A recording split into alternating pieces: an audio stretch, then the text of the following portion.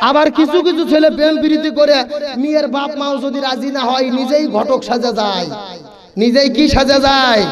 নিজেই ঘটক সাজা যায়। মায়ের কাছে বলতিছে বয়স আমার বেশি না, ওরে টুকটুকির মা চুল কয়টা পাকি গেছে বাতাসে।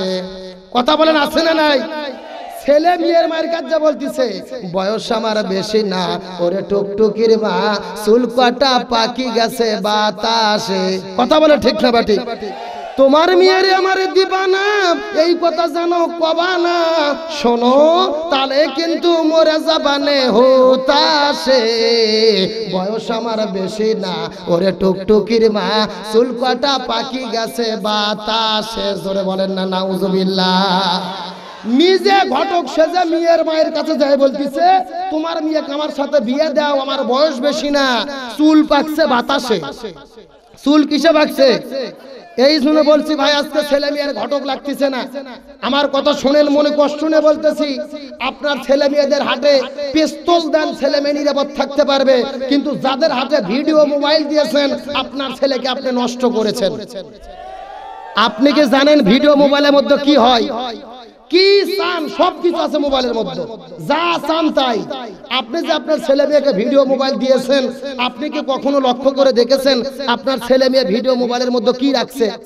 দেখার দরকার আছে না নাই? একটু মাঝে মধ্যে চেক করে দেখেন কি রাখছে।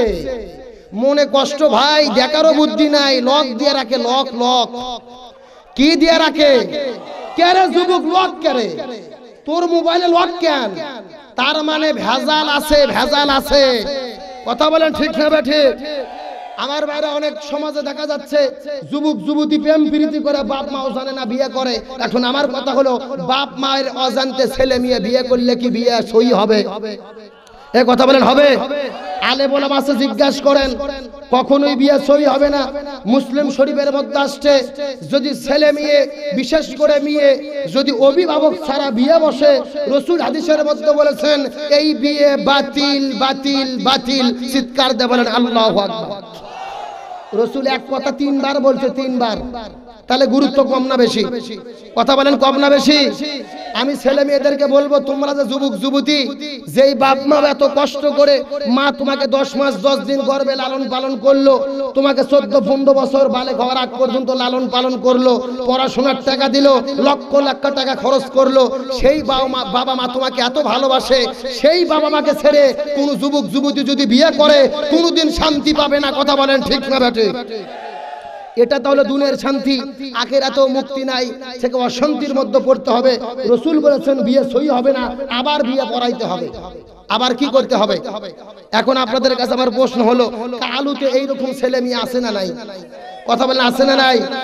প্রথম দোষ দেব ছেলে মেয়েদের বাবা মার অনুমতি ছাড়া বিয়ে করবেন না। বিয়ে করলে বিয়ে সই হবে না, শান্তি পাবেন না।